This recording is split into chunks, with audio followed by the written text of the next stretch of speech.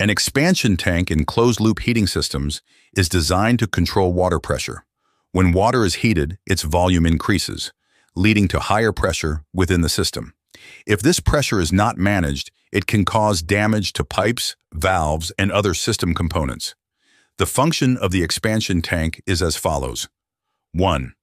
Controlled pressure. The expansion tank has a diaphragm that separates the water and air spaces. When the water pressure increases, the diaphragm moves inward, allowing extra water to enter the tank. 2.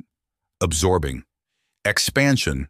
As the temperature rises, the water expands and its volume increases. The expansion tank accommodates this change by storing the excess water, thus keeping the system pressure balanced. 3. Preventing damage. By preventing excessive pressure buildup, the tank helps protect system components and extends their lifespan.